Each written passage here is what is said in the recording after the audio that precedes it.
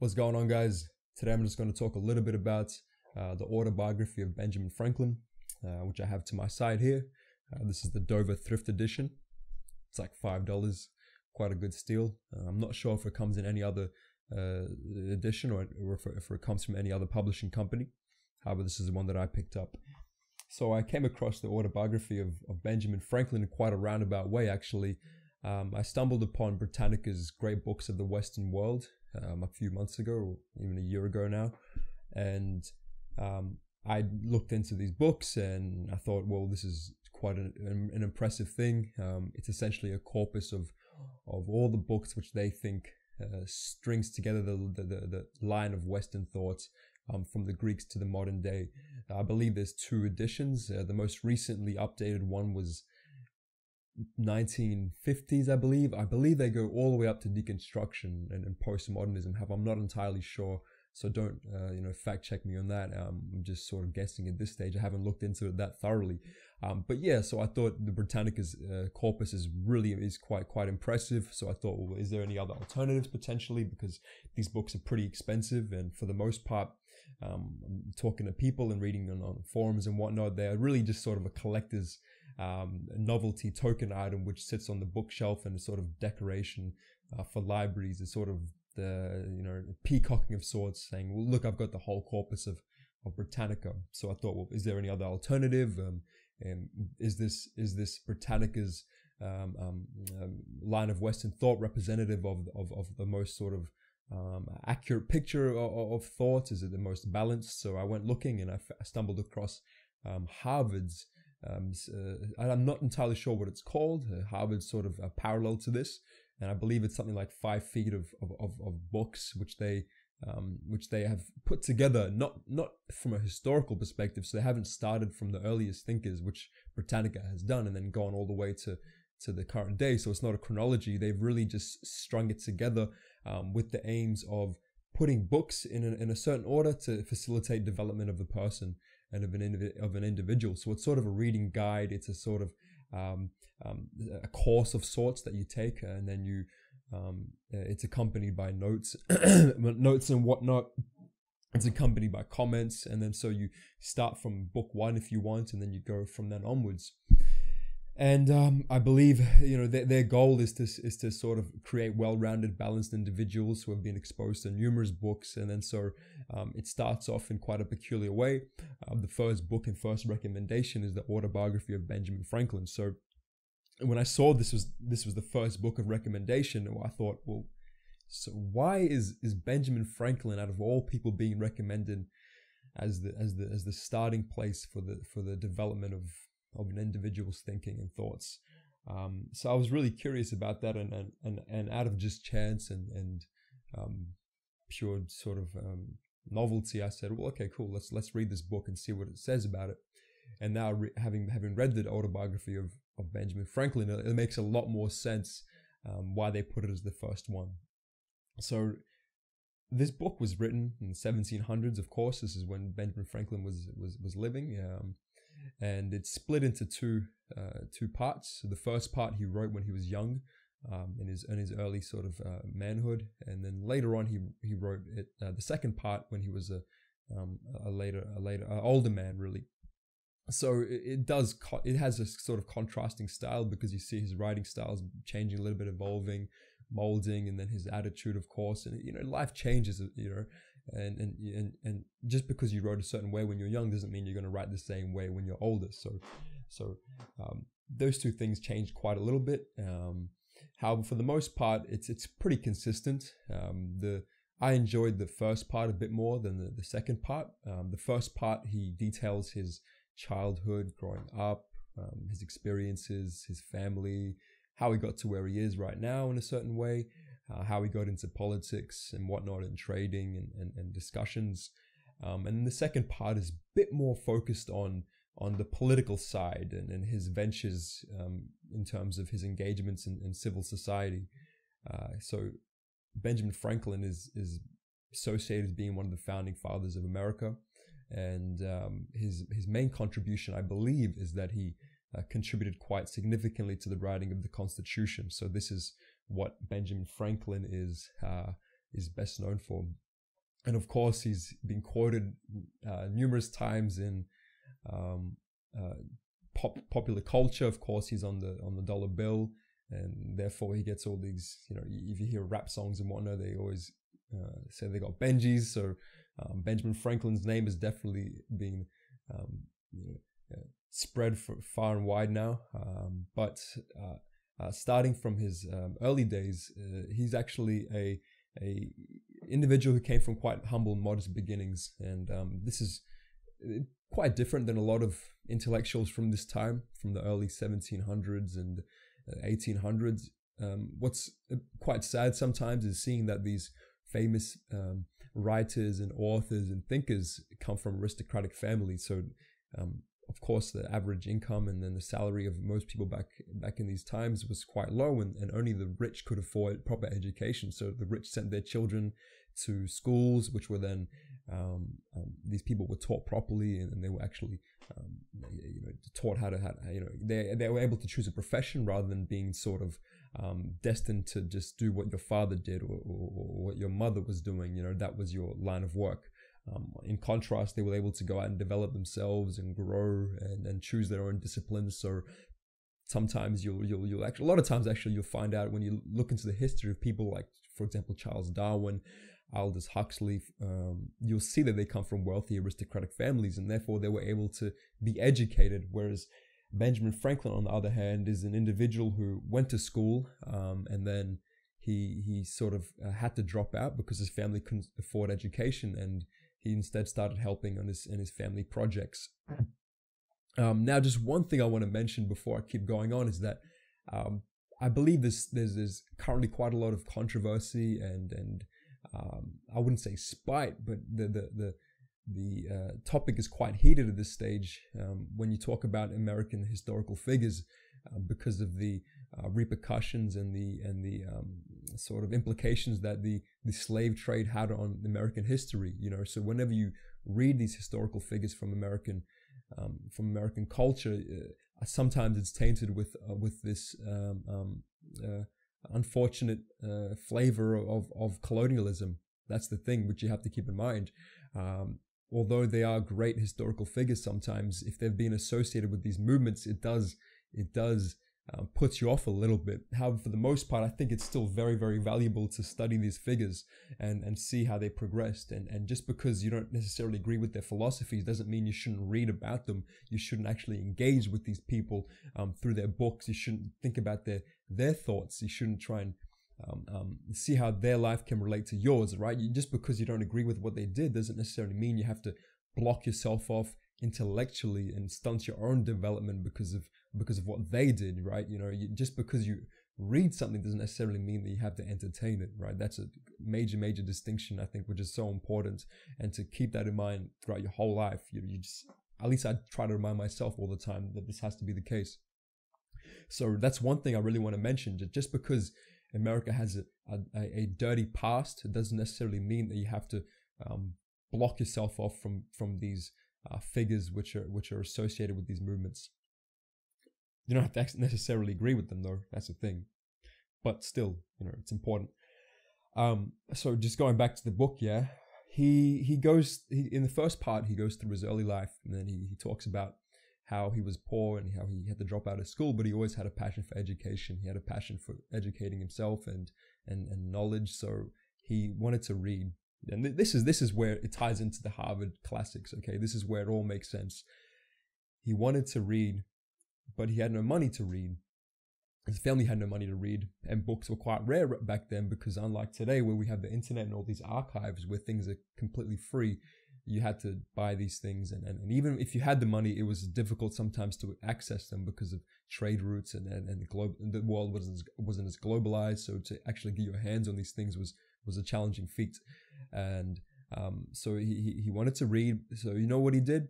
He collected one of his uncles. I believe his uncle was a preacher or a pastor, and he used to collect his uncle's sermons, and he used to store his uncle's sermons and read them, because this was what written text he had. And from this sort of position, he started building his library, and he always had a thirst for knowledge. He always had a thirst for reading, and he decided to instead of taking his circumstances and being depressed and spiteful about them, he worked with what he had, which was his uncle's sermons. And then when he had more money, he invested in a proper library and more books. And this is quite, humbling when you think about today's world, where we have access to millions of books, all the books we want. In fact, the Harvard classics, the guide, the reading guide, they provide PDF copies of every single book that they cite, right? So you can do everything online. All you need is an internet connection. In fact, even internet connections are free. So to me, that was so humbling, realizing that. And it really put me back a few notches and just allowed me to appreciate what we have today. And you have to realize as well that these things can be taken away from us at any time point. But that's a different discussion and a different rant, I guess. But he started from this position of reading sermons, and then he built his library after that. So when he got more money, he used that money and he bought books. So he exposed himself to different thinkers, and he started reading the early Greeks and how the Greeks thought and how Socrates thought, and then he took that from what he read and he applied it to his own life.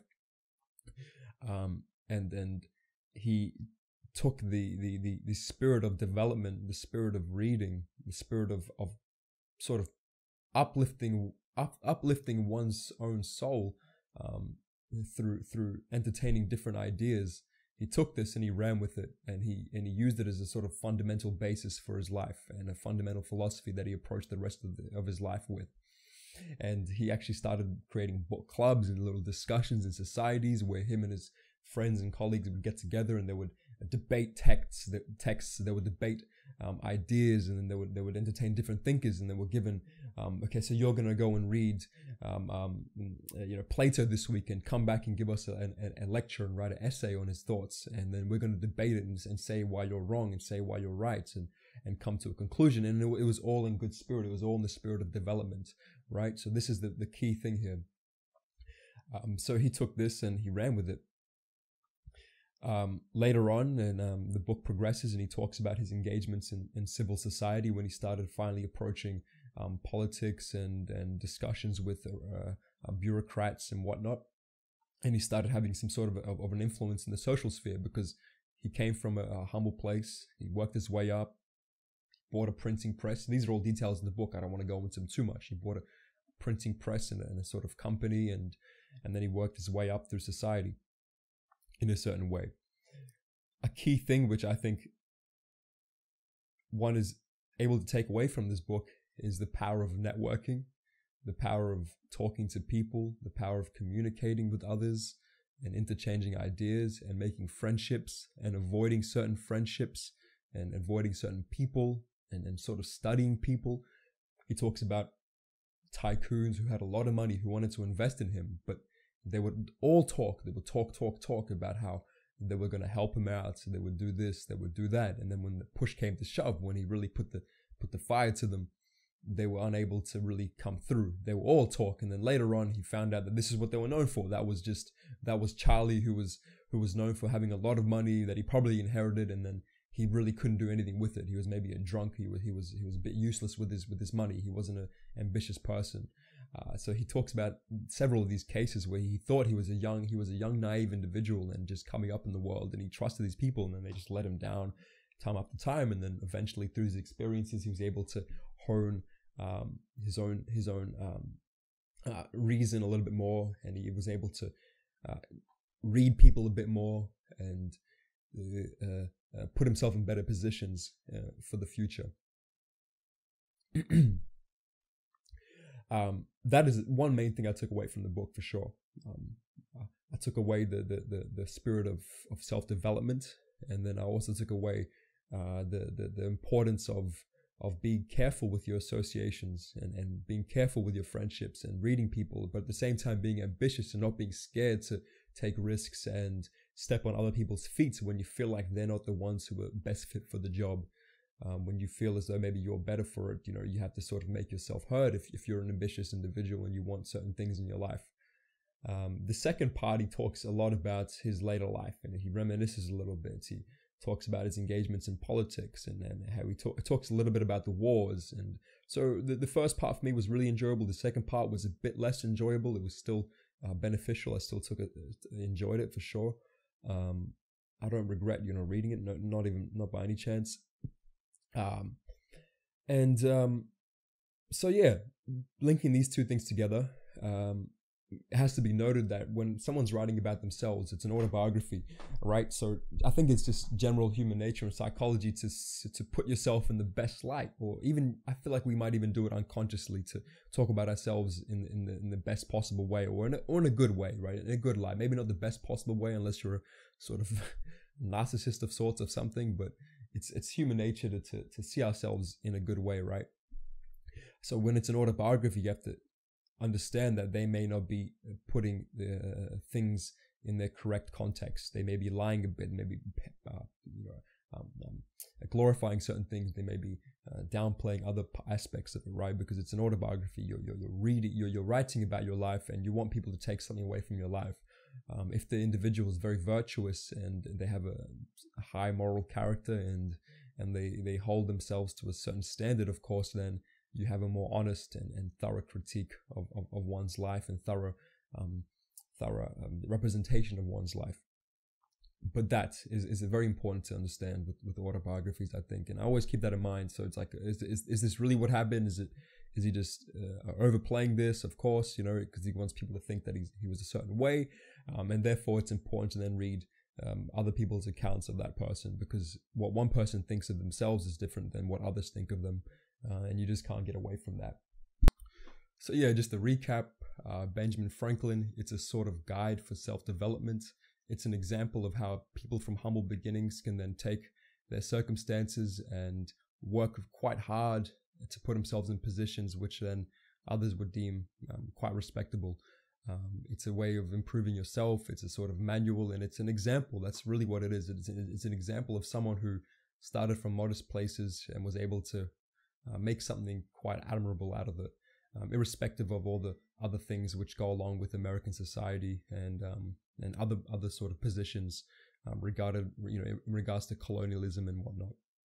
So yeah, Benjamin Franklin autobiography, definitely recommended. I can see exactly why Harvard put it as their starting point for their guide for self-development. It's worthwhile reading. It's something which gives you a fire. It encourages you to hustle. It encourages you to work harder.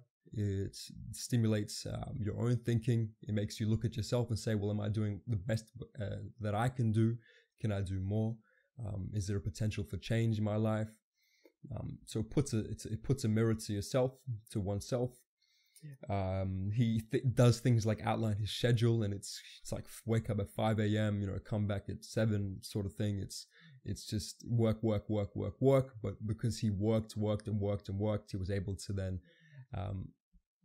achieve quite monumental things and go down in history in a pretty significant way. So yeah, Benjamin Franklin autobiography, recommended for everyone.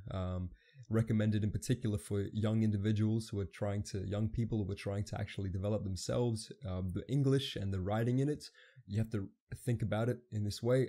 It was written in the 1700s, so it's not going to be contemporary. It's not going to be consistent with the way we write today.